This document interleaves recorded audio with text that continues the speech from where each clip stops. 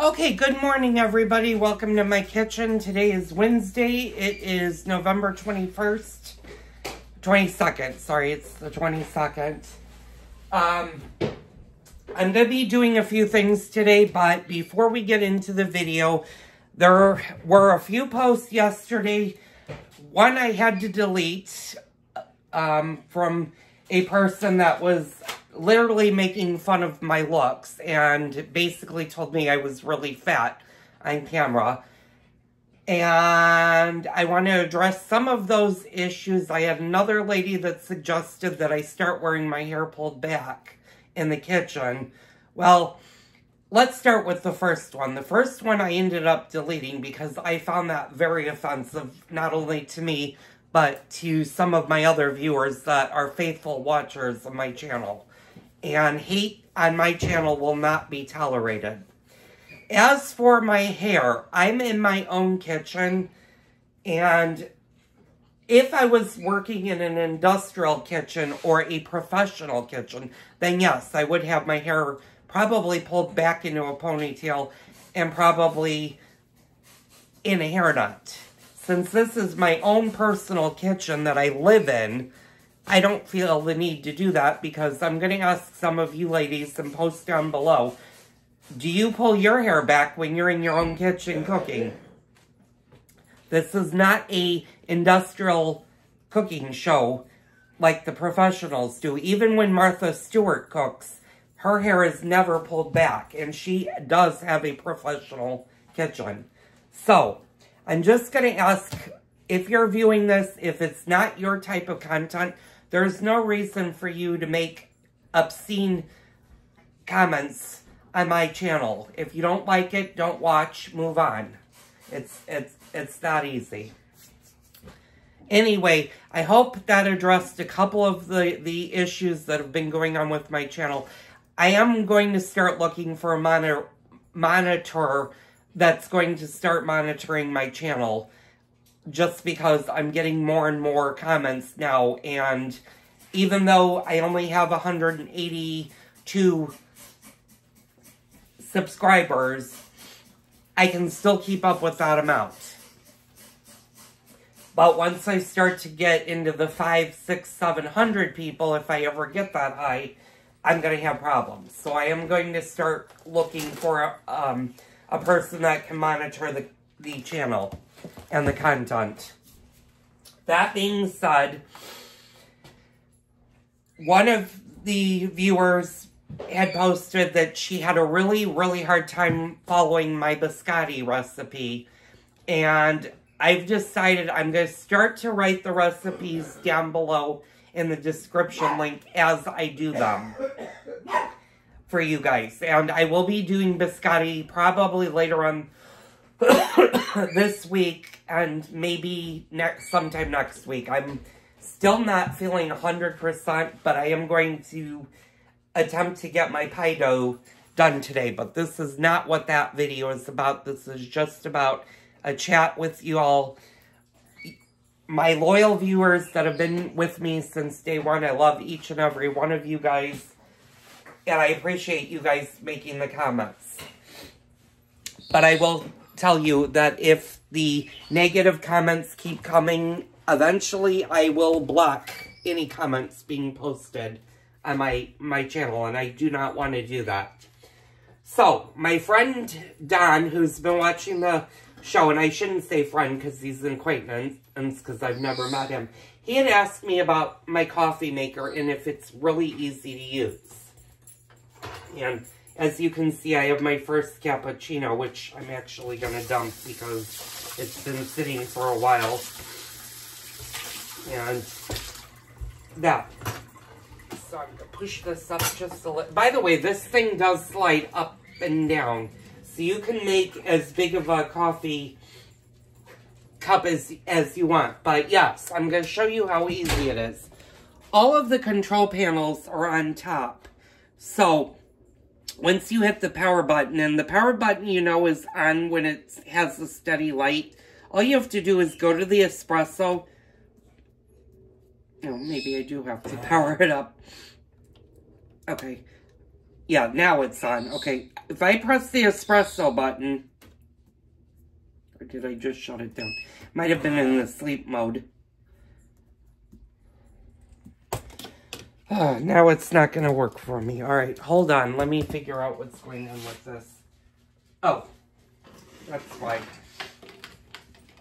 Sometimes if it has a lot of waste, it'll tell me to empty the waste before it'll do anything.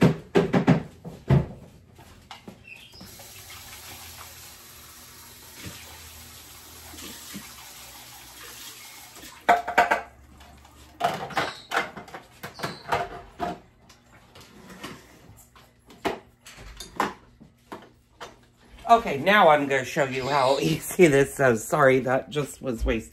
All you have to do is go up on top. They have your espresso, your Americano, my cup, steam, which deals with this. You press the steam to froth. And then hot water if you're making like a tea or something. So if I just press the espresso, you're going to hear it grind the beans. I'm going to put you guys back here. I'm going to kind of hold you. And the machine does everything for you. Hopefully I'm holding this steady because it's kind of an angle in my hand.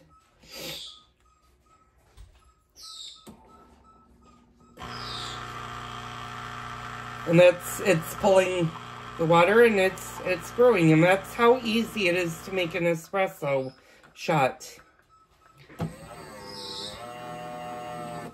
Now, usually I do too, so I'm going to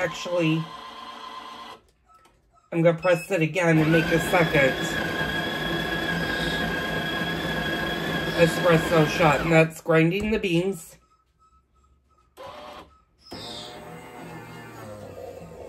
And it will actually tell you when to add beans, when to add water, if your water dispenser is getting low, when to descale, and when to actually empty your used coffee grounds, when to throw that away. So that now has become a double shot of espresso. So Don, to answer your question, this is so easy. The thing that takes a little bit of practice is the frother. And I'm not going to do the frother today, but my machine came with a little milk pitcher, and this is what the milk pitcher is. And ideally, when you froth milk, you don't want to go much more than half the way to here. You never want to fill this all the way to the top. But what you do is you turn the wand, and holding the cup at about a 45-degree angle like this, you're going to press the steam button, and that's going to froth your milk, and you're going to swirl it around, holding your finger on the handle.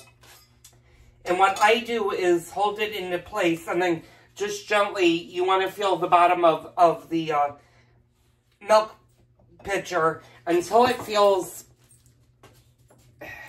from what I read, until it feels uncomfortable to the touch. Then you know that your milk is done.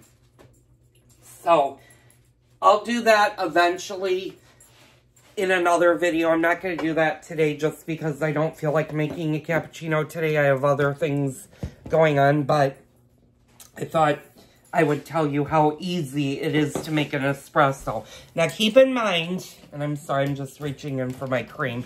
Keep in mind that espressos and cappuccinos are much, much different than the American version of coffee. Most Americans, when they have coffee, are doing the great big cups. And I'm going to step over here for a second. Most people in the U.S. are used to a humongous cup. And I'm going to do a side-by-side comparison of what the two sizes are. So this would be my standard cup of coffee in the morning versus an espresso shot right here. And you can see the difference. There's a great big difference. And the main difference is this is very, very concentrated coffee. The coffee that you get that will fill this usually makes your coffee maker can make 10, 12 cups at a time. And with all the water that goes into that filtration system, that's what makes our cup of normal coffee. So it's personal preference for the bigger cups of coffee. And I wouldn't suggest doing that with an espresso, because an espresso was never designed to be a great deal of coffee. So I hope that helped you, Don. I hope everybody has a great Thanksgiving. I'm going to take it easy the rest of the week. I'm not going to do videos Thursday, Friday, or Saturday this week. I'm going to take the entire rest of the week off and hopefully get over whatever bug I have.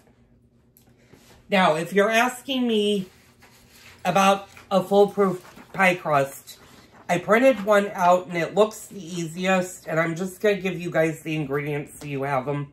It's 2½ cups of unbleached all-purpose flour, 1 teaspoon of table salt, 2 teaspoons of sugar, 12 tablespoons or 1½ sticks of cold unsalted butter cut into 1/4 inch slices, half a cup of vegetable shortening cut into 4 pieces, and that should be cold, 1/4 cup of cold vodka, and 1/4 cup of cold water.